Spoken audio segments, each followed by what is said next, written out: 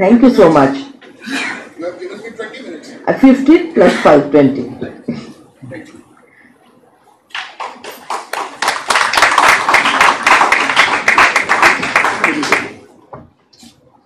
Thank you very much. Then you have to do that. Thank you very much, Professor Badach and the organizers for inviting me here. And in the last 6 years, I have been given this honor of coming here and interacting with the students and scholars in this department. Before I start my submissions, I want to, the topic on which I will speak is Establishment Rules Pakistan. Before I open up on this topic, I want to define two characters who are going to play an important role in the next few weeks and next few months. One of them is the Army Chief of Pakistan who heads the establishment at present. He is General Asim Munir. And second one is a 3 times former Prime Minister, Mr. Nawaz Sharif. First we'll brief introduction about these two and then we'll discuss establishment and the role it is playing in Pakistan. Asim Munir, and you will not find it in Google or anywhere else, was born on 14th March 1964 in a school teacher's house. He has 2 brothers and a sister, and the family was lower middle class. He got his education in Rawalpindi, and in sociology they say social mobility, that is the term which is used in sociology. This man did his matric in 1979, his father was a school teacher, and in 1982, in August, he joined as a Sipahi, as an airman in Pakistan Air Force. Now see the long jump he has made from a Jawan, he was not in the army, he was in the Air Force. As an airman, he joined in 82. And now he is the head of the establishment and in a way he rules Pakistan and takes most important decisions. He tried twice while serving as an airman to go into Pakistan Military Academy at Kabul. But Kabul is a small place and it is in the district of Abbottabad in northwest frontier province, which is now called Khyber Pakhtunkhwa. He failed, but I would pay tribute to him that he had that diligence and perseverance. Instead of trying for the 3rd time in the Pakistan Military Academy exam, Asim Munir chose another path. That path he chose was, he tried for Officers Training Academy, which is a small 10 months course after graduation. And he was selected there in the month of June 1985. He passed out in April 86 in the 23rd Frontier Force Regiment of the Pakistan Army. This man has, everybody has some grey area in his life. He has 3 children. He is married in Jang district of Pakistan.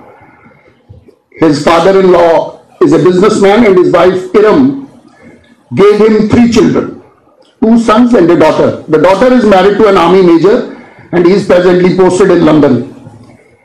But the tragedy in his personal life is that Asim Munir's 2 sons are mentally sick. They are special children, special boys, you can say. And it has been observed by Western intelligence agencies that sometimes both of them accompany their father to his office. Sometimes all 3 go in track suits. So basically all of them, he has that disturbed life so far as his personal life is concerned. I may also add for the knowledge of young students that Pakistan Army's headquarters is a former residence of a 1948 batch IFS officer whose last posting in 1980-81 was in Sri Lanka as India's High Commissioner. His name was Ambassador Gurbachan Singh. His residence is now the headquarters of Pakistan Army in Rawalpindi. Brief introduction. This is Asim Munir. On 16th of June 2019, the main event started. Prime Minister Imran Khan was ruling. I'll take 1 minute and then we'll come to Nawaz Sharif. Prime Minister Imran Khan was ruling. The first audience was sought by General Asim Munir, who was at that time a Lieutenant General and Chief of ISI. He met Imran Khan and told him about the corruption of his third wife. And he dilated a lot. He had brought certain files, certain papers, where kickbacks and money had been taken by certain front men of his wife, of Imran Khan's wife. That made Imran very angry, very livid. And the moment he went back, he called the Army Chief General Bajwa and told him to dismiss him from service, sack him. General Qamar Javed Bajwa tried to mellow down Imran Khan, but I think it was Imran's foolishness and indiscreetness that he was so open with an army chief that showed his lack of administrative experience. He said, no, I want him to be dismissed from service.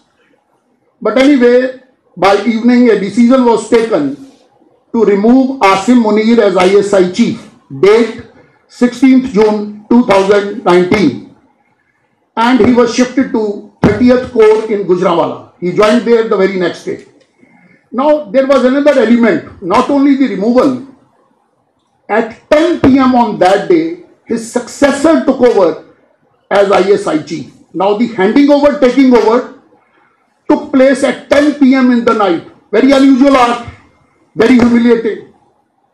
Generally, as Mahatma Gandhi wrote, nobody forgets his insult. One remembers that. Asim Munir kept that insult in his heart. And now he's returning the compliments to Imran Khan because he has got the chance. So this is about Asim Munir. Now the second character I am taking is Nawaz Sharif. Excuse me. Nawaz Sharif is another story, and then I will open up on the topic. In 1860-61, there was a converted Brahmin family from Anantnag which migrated to Amritsar. The name of that man was Khuda Baksh. His gotra, as they say, was Bhatt. He was a Bhatt Brahmin, converted to Islam, and they had migrated to Amritsar because of penury, because of poverty. Khuda Baksh started selling flowers in Amritsar. And generally, after a few years, he was known as, his name was Dullah Phoolon Wala. That was the name given to the family, Dullah Phoolon Walo ki family. 15 years later, one of his sons, Ramzan Sharif, didn't like this business and shifted to a village called Jati Umrah around 1875-76 and started doing the work of blacksmith. So Ramzan Sharif settled in his 250 square yard house in Jati Umrah village, which is now in the Tarantaran district of Amritsar. There he had 7 children, 7 boys. The fourth in that hierarchy was a man called Muhammad Sharif, born in 1919. This Muhammad Sharif did his matric and started assisting a Hindu business family in Lahore who was in the business of foundries. In 1947, when that family was migrating to India, they gave their small foundry to their office clerk, Muhammad Sharif. And from Muhammad Sharif is the father of Nawaz Sharif. He had 3 sons, Nawaz Sharif, Abbas Sharif and Shahbaz Sharif. So Nawaz is his eldest son, the middle one is no more, Abbas Sharif, and the last one is Shehbaz Sharif, who has been Prime Minister recently, till recently. These two characters are going to play some role, some important role in the next few weeks to come, and for the youngsters, I just wanted to introduce them, that these are the two people who are now going to play some conspicuous role in next few weeks, next few months.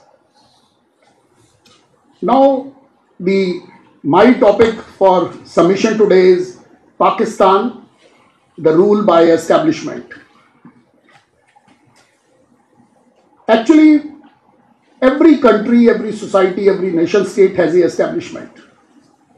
The only thing is, and I am quoting from some of my articles which I wrote on this topic, I would say, and I have quoted from one of my articles in Statesman, and I am quoting it. When non-political forces take advantage of a fragile democracy and control the instruments of power, it leads to the emergence of a strong establishment. I repeat, when non-political forces take advantage of a fragile democracy, a delicate democracy, and control the instruments of power, it leads to the emergence of a establishment.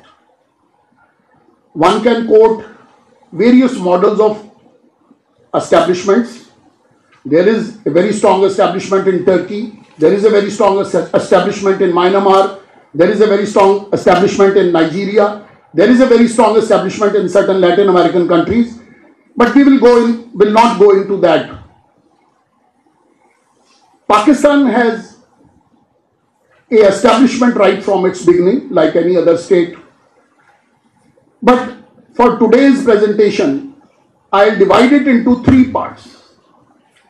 The three parts would be the present times, the Imran period, the period of Musharraf onwards, 99 to 2018, and the first 50 years.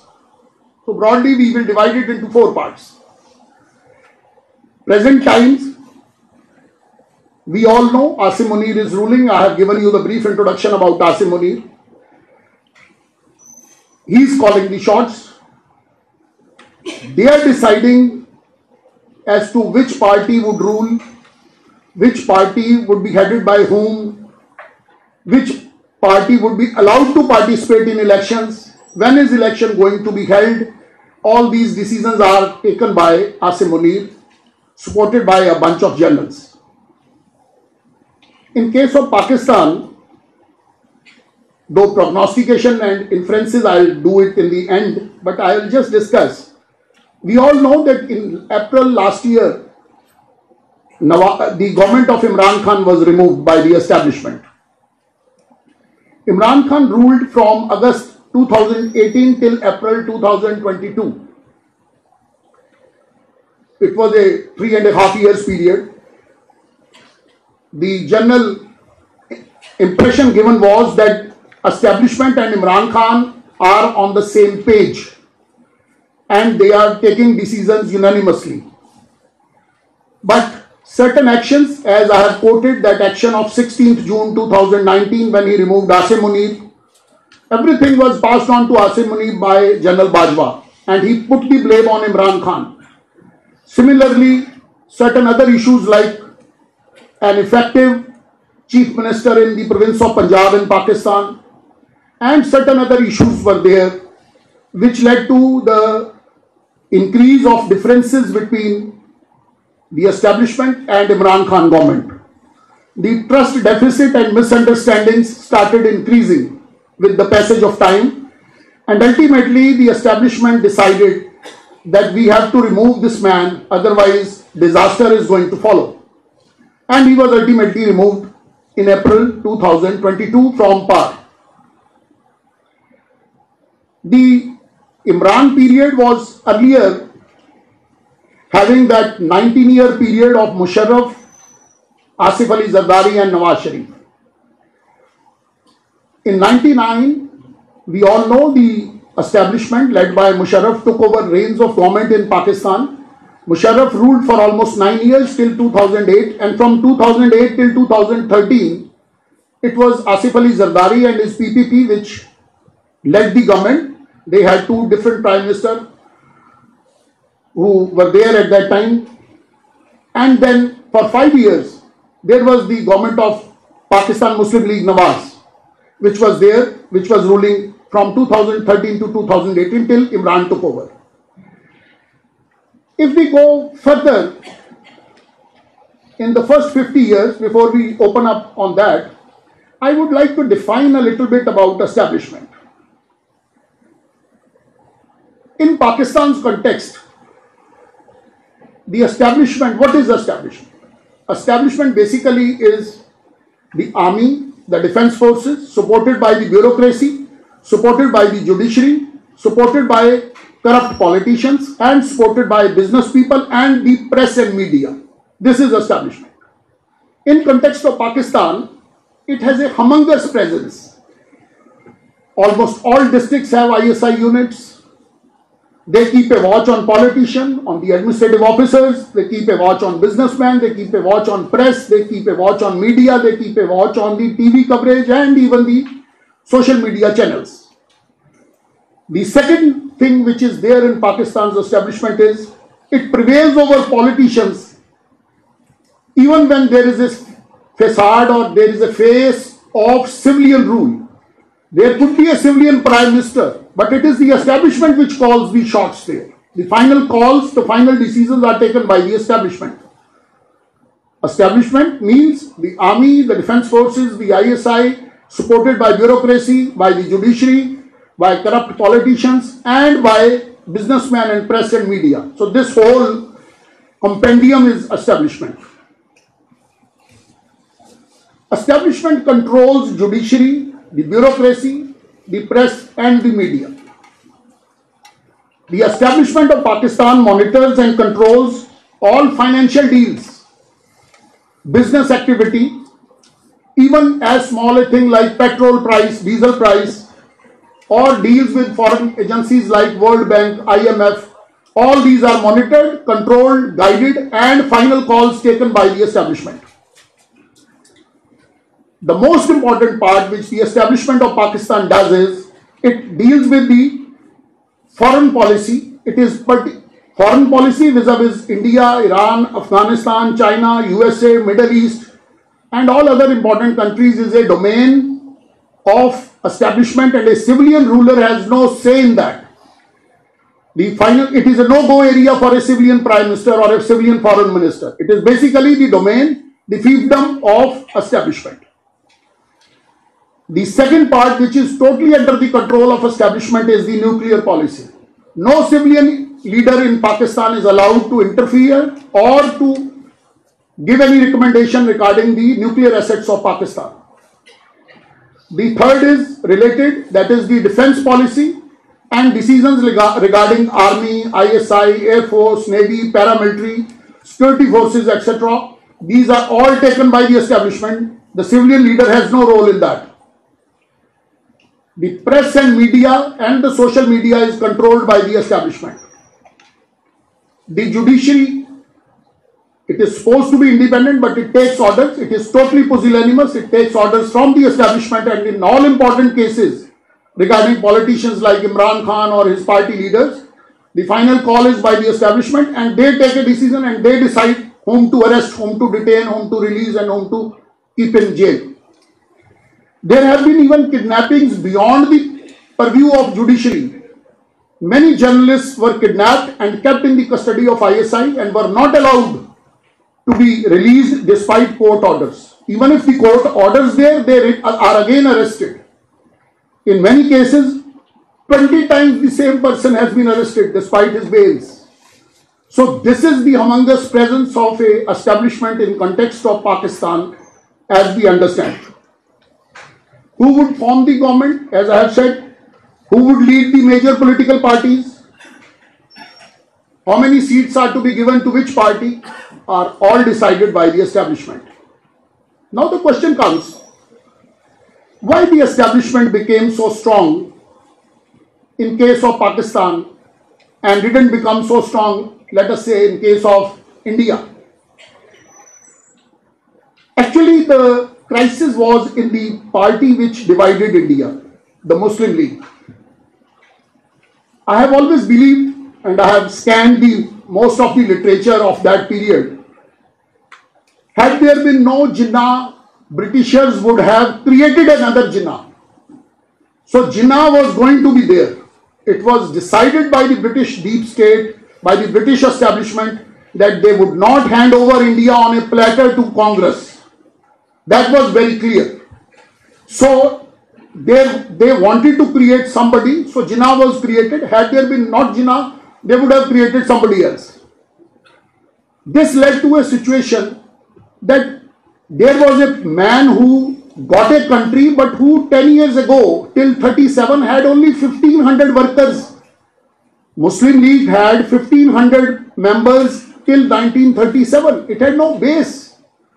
It was only as late as after the end of Second World War in 1945, when it became clear that India might be divided and there would be a Pakistan, that big landlord, Vadheras, big businessmen belonging to Muslim religion, they started joining the bandwagon of Jinnah because they had their own self-interest, and self-interest definitely affects your actions.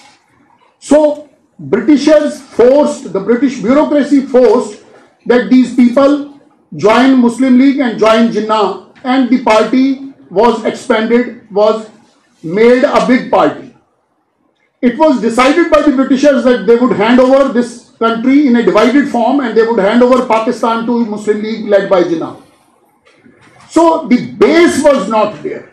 The leadership was there, but base was not there. And 1 year after independence, Jinnah died.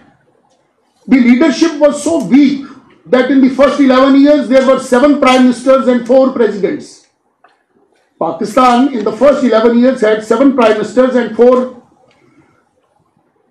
presidents. This led to a situation that weak leadership was there, and this weak leadership could not face the onslaught of establishment. If you ask me, and in brief, since I am going to wrap up, only 2 instances are there in the 76 years history of Pakistan when the establishment was not dominant. First 3.5 years till February 51. In February 51, Ayub Khan took over, and he was also as Commander-in-Chief of Pakistan Army, and he was also made the Defence Minister. Again, a very strange thing, a distortion, a perversion, that a Commander-in-Chief was also the Defence Minister of the country. He was also wearing dress, he was drawing salary as an officer, and was also the Defence Minister of the country, and would sit in the cabinet meetings and take important calls.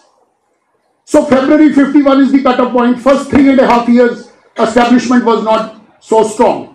And the second is well known, that from 20th December 71 till 5th July 1977, when Mr. Bhutto was ruling. That is the second period. So in the whole history of Pakistan, there are only 2 instances. The first 3.5 years till February 51, when establishment was not having the dominant position, and the second was 20th December 71 till 5th July 77, when Mr. Bhutto was ruling, when establishment was playing second fiddle to the leadership, civilian leadership.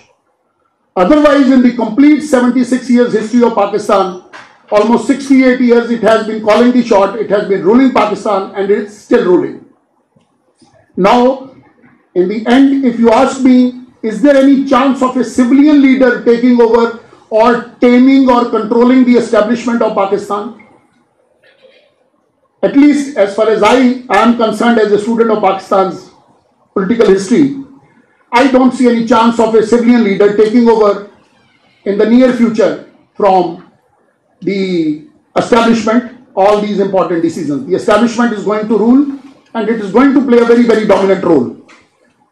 No doubt Mr. Nawaz Sharif might try and might make an attempt to become the Prime Minister for the 4th time, but he will not have free hand, or as they say in the French word, carte blanche, free hand in all important decisions. No, establishment will never allow its domain to be penetrated by any civilian leader.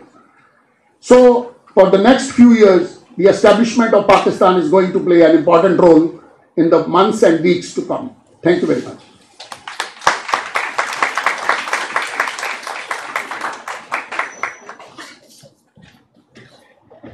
Thank you so much, Mr. Kaushik. You know, like he's a reporter, he has a entire, what should I say, a room full of information, the kind that he can go on. I have heard him before. And and it is always a pleasure, like the manner in which he narrates his details is something which is, you can go on. The style of storytelling and talking about dense issues. But just one point, that like he is a trained political scientist, shows the manner in which he has put us in a framework of how we define establishment, how we define, when we are talking about the nature of the